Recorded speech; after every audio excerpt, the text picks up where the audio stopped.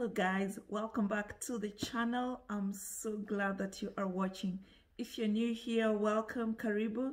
My name is Mtalii, and on this channel we talk about all things making money online in Kenya, in Africa and worldwide. We also talk about side hustle opportunities, and we also talk about passive income. So if any of these topics sound interesting to you, then you want to hit the subscribe button below so that every single time I post a new video, you do not miss out.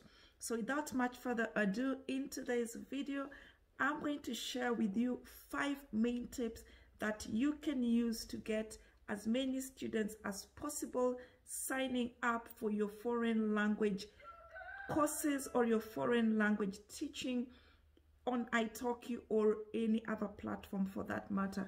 And these tips that I'm going to share with you are based on my own personal experience.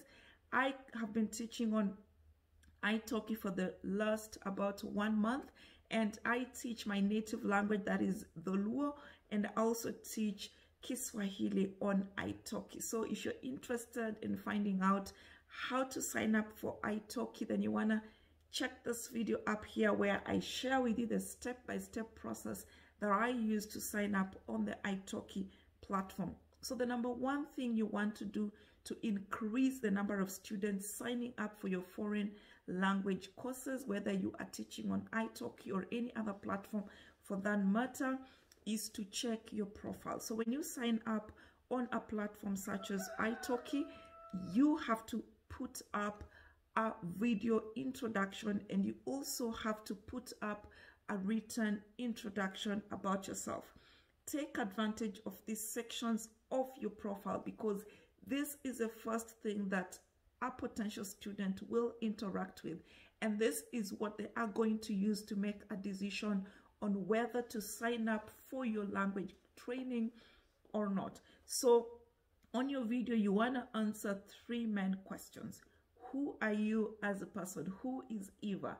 And number 2, you want to answer the question, why should the student sign up with you and not with 1,000 other potential students on that particular platform? Number 3 is your personality. You want to make sure that your personality comes out as much as possible, both in your video and in your profile. So for example, in my case, I love to play the violin and have made sure to put that on my profile.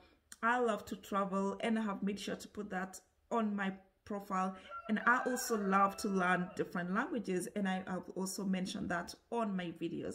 And the beauty with making sure that your video captures your personality is that it draws students or potential students who have similarities with yourself, and also that have something that you share in common. This is what is going to help you stand out from the other teachers who are offering the same language that you are offering or you intend to offer. The number 2 way to increase the students who sign up for your language learning on iTalki or any other platform for that matter is your pricing. Of course, there is a standard recommendation, start low and then build up from there. However, I have a point of caution. Do not start too low, unless of course your strategy for teaching foreign languages or your native language is to target low quality students only. You know, there are 3 kinds of potential students you will meet on the iTalki platform or any other platform for that matter. So the first student is the one who is only interested in the teacher qualification. So if you are not a qualified teacher, they will not sign up with you, and that is totally fine. And that is why on the iTalki platform, for example, there is both the possibility to sign up as a community tutor, which means you do not need a professional qualification in the language that you are offering to offer the languages, or you can sign up as a professional teacher, which means you are qualified, you are certified to offer that language. So for that particular kind of student, for example, who is explicitly looking for a professional teacher, if you offer a low price, it could signify that your quality is also very low. There is also the student who is more concerned with low pricing, and they could be doing it because they do not have a large budget. Alternatively, they could also be aware of the lower cost of living, so they want to take advantage of the low cost prices. And then we have the third group, who is looking for a higher priced teacher because they believe that the price reflects on quality. So if you know you are offering quality value, then you want to offer a reasonable price. Don't lowball yourself too much. So you want to take do a little research of what other teachers are offering on iTalki and other language learning platforms, all other teachers that offer the same language that you are offering, and then find a decent balance of how much you can offer, right? Of course, point number 3, if you are going to be teaching a foreign language online, then algorithms are going to have to be your friend. So like all other internet platforms, everything rolls around algorithms. So you want to make sure that whatever you do, your actions on the platform you are signed up for favor you. So for example, we are talking about your availability. So for example, if you are based in Kenya, for example, and you are offering Kiswahili language skills, then most certainly your potential students are living outside of Kenya or outside of Africa, which is a completely different time zone from yourself.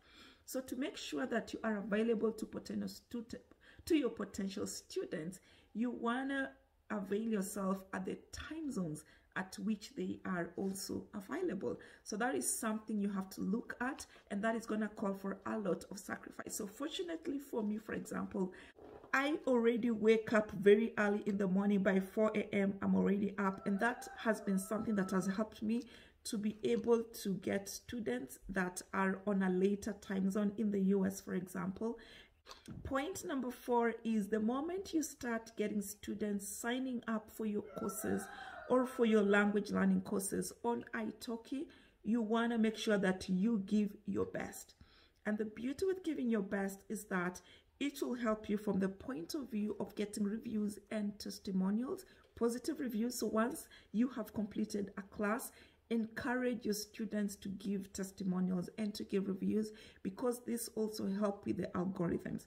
And it also helps with potential students who believe in word of mouth advertising. If somebody else has vouched for you, they are likely to sign up with you. So offer your best value to your students when they sign up, and even later, and make sure that you request them to give feedback, to give a positive review. Another tactic that I have personally used is to make sure that your first class give as much value as possible.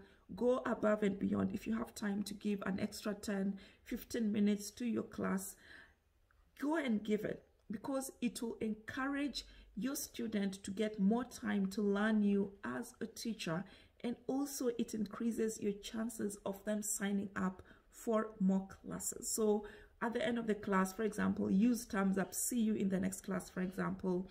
You can use let the student know, for example, give nudges like, on the next class we are gonna cover ABCD. Share with the student your plan and let them know that you are really out to make them learn this language and speak it well. You can also take advantage of outside of class opportunities to send nudges to your student. Like for example, in the middle of the day, you can send a nudge and say, hey, in Kiswahili, if you're teaching Kiswahili, for example, hey, how are you doing? How has your day been? Have you gotten any other opportunities to practice your Kiswahili? Like, don't just take the class and disappear, yeah? Try to send nudges here and there. It takes like 2, 3, 5 minutes just to, you know, encourage your student to keep learning, and they're likely to sign up with you.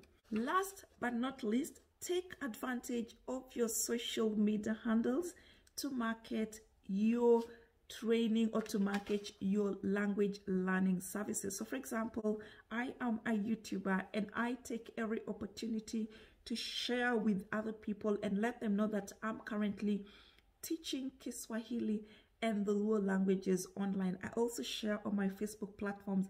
I share on my Instagram profile and let people know that these are the services I'm currently offering. So advertise and market yourself outside of the iTalki platform or whichever platform that you're currently offering your services on, because you never know. You could be talking to your potential student, or you could be talking to somebody that knows a potential student or somebody who is interested in learning the language that you are offering. You can also consider, once you have built a rapport with your student, maybe you've had like 10-15 classes together, you can request them to refer you to their friends, relatives, or any other people that they know who may be interested in learning the language that you are offering. Well, guys, those are the 5 main tips that have personally worked for me in getting more students to learn Kiswahili and Luo with me on the iTalki platform.